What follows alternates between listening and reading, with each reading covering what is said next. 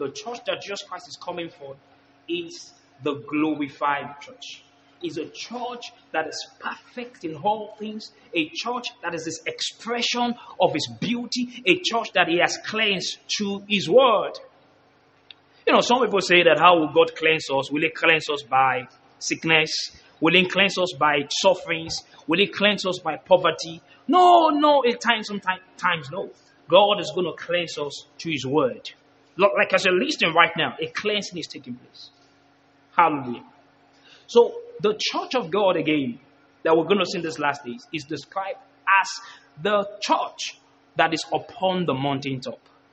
It is the church, not the church that is on the valley, not the church that is looking for money, not the church that is crying, not the church that is poor, not the church that is in sin. No, a church that is on the mountaintop. And we see that in Micah chapter 4, verse 1. It says, now it shall come to pass in the latter days, we are in the latter days right now, that the mountain of the Lord's house shall be established on the top of the mountains. Hallelujah. It shall be established. The church, you will be established in righteousness. You will be established in holiness in the last days. And many nations shall come and say, come, let us go up to the mountain of the Lord. You see, we are inviting people. We are going out to do outreach and people are not hearing us. We are going to preach. He says, no, in these last days, we're not going to be going. They will be the one coming. Why? The church is on the mountaintop. The church will be expression of Christ. Christ that can walk on water. Christ that can raise the dead. They will be seeing it all around the world. Hallelujah. Glory to God. And this is the church that I present to you. This is the saints that I present to you. This is the church that you belong to. So celebrate and be yielded to Him. Because faith comes by hearing, and hearing by the word.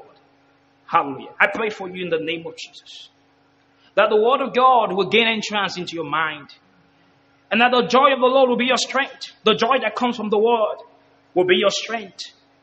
If you've been weary concerning the church or about yourself, about your Christian walk, I decree and declare that let life come.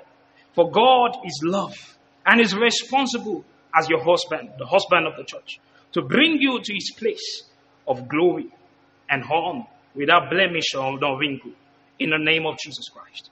You're blessed in Jesus' name. So I want to encourage you, precious saints. You want to know more about the move of God for these last days.